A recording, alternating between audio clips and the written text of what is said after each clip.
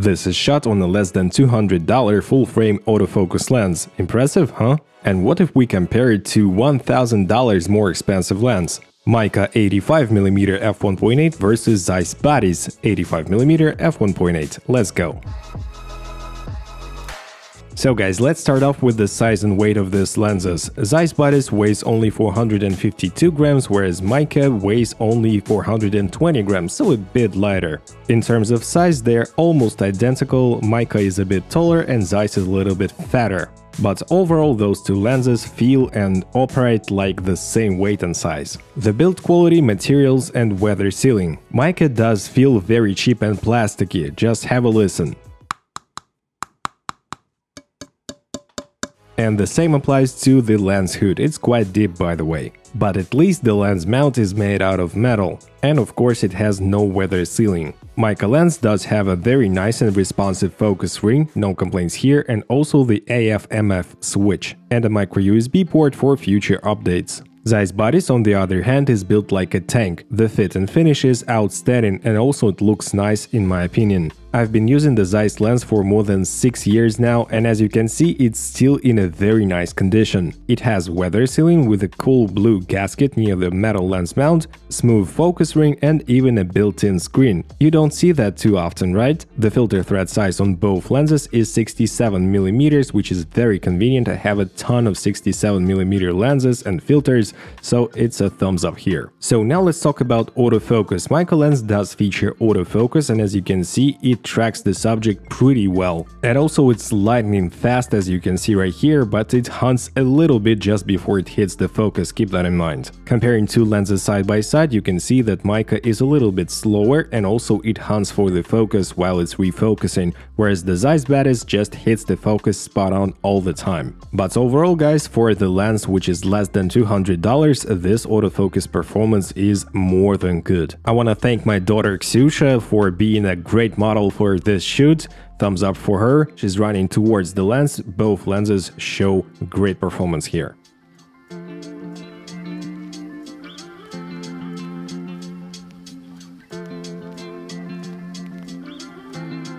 And here is the screen recording of Meike lens at f1.8, and as you can see, it catches the eye and works properly.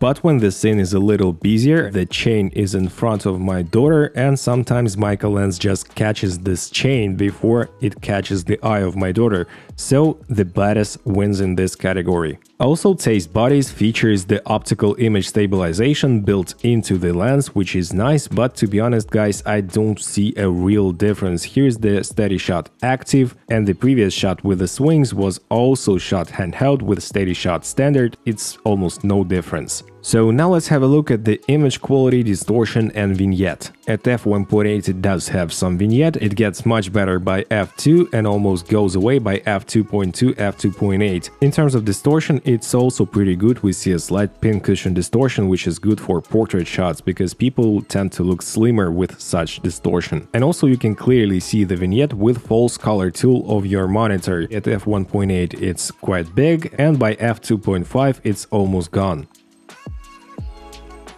And here is the corner sharpness of this lens. At f1.8 it's quite soft and it really sharpens up only by f4, but the corner sharpness of 85mm lens is not that much important in my opinion, because you'll be using this lens mostly for portrait shots. And here is the chart in terms of vignette. The corners are brightening up as you stop down the lens.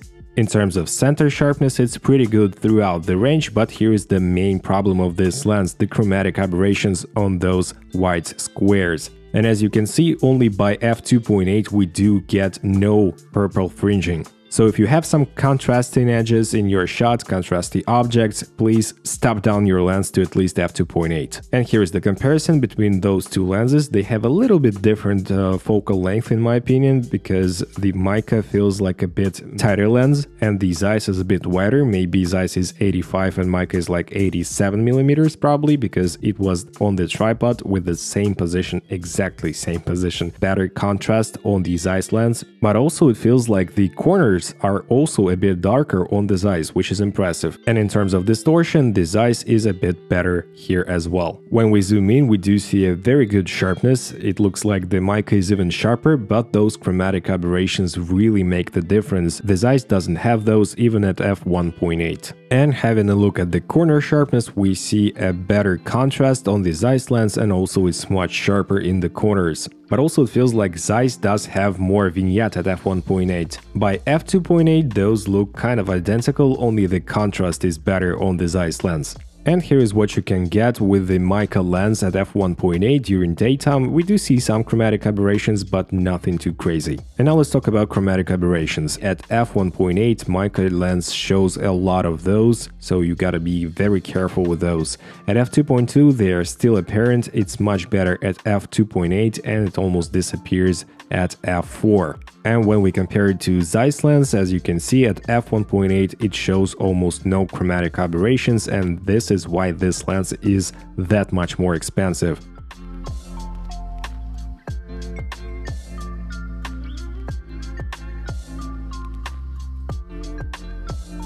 And now let's talk flares. The Meike lens does have one spot when it really gets messy and, you know, not really usable in terms of flares at f1.8. Zeiss Batis does show also pretty big flare, to be honest, but the Meike lens just, you know, doing not the best job when the sun is kind of out of frame a little bit, and that is why the lens hood is that deep on this lens. Look at that, it's just, you know, it's a huge light leak. By f8 you can see some more flaring on the Zeiss lens, but also we do have this little spot when the Meike lens just, you know, ruins the shot, so you gotta be really careful. And here is how it looks at f22, pretty nice sun star. And once again, look at that light leak right here. 1, 2, 3, here it is. It's just, oh man, gotta be really careful with this lens. And here is the shot with the lens hood. Yeah, we do still get this light leak and loss of contrast, but it's not that big. It's not that, you know, it's not ruining the shot completely at least. So use the lens hood, please.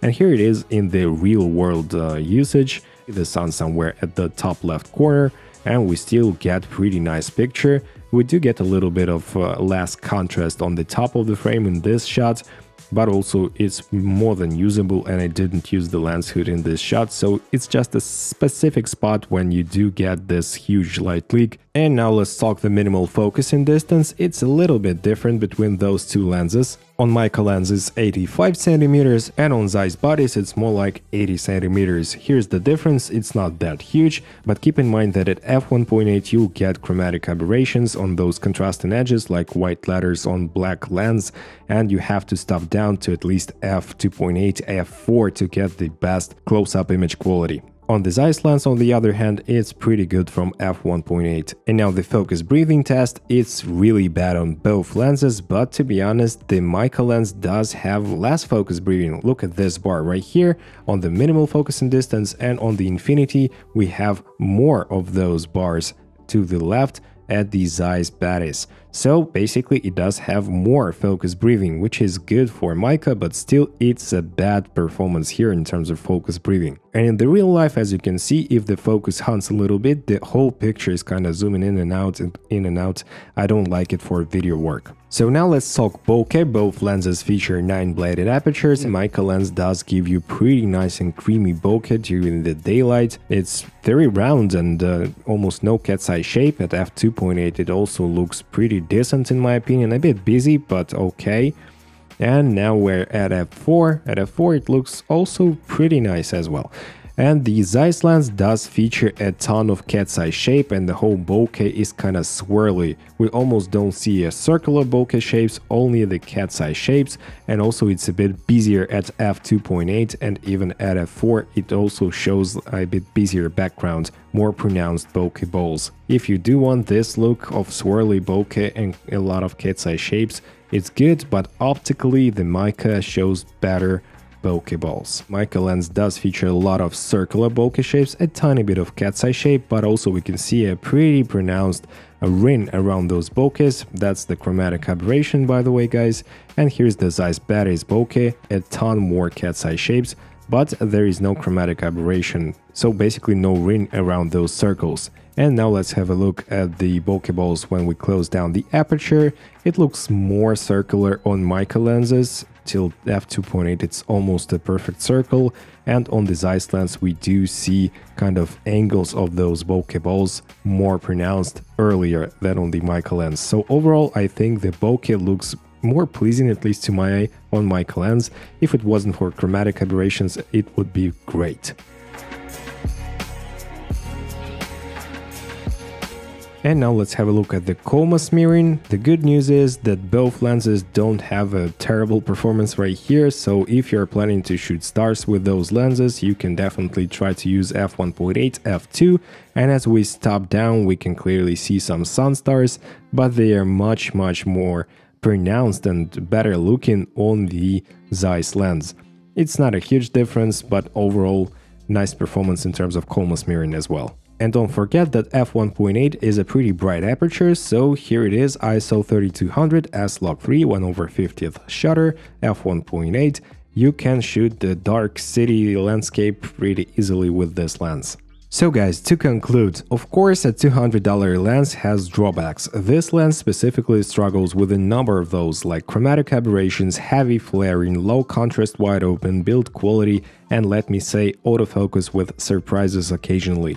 But you can definitely get away with beautiful images for almost the price of Canon's nifty 50 lens with this Meike. And if I was to choose this Meike lens plus $1,000 or the Zeiss Batis lens, I would go for a Meike lens and some extra cash, because the Batis is pretty old now and also has some nuances like swirly bokeh with a lot of cat's eye shapes in it, heavy focus breathing, the built-in stabilization that doesn't seem to make a difference at all. And overall there is a lot of interest in fast 85mm options on the market right now for reasonable money with very similar performance. And would I recommend this Meike lens? Yes and no. If you're just starting out and you have a full frame camera with a kit lens and the budget is really tight, I would say go ahead and give this Meike lens a try. You'll be amazed what results you're able to achieve, but only if you are aware of those weaknesses and treat it right. But if you have a couple of extra hundreds of bucks and you want a more sturdy and stable lens to be in your arsenal, the Meike is not for you.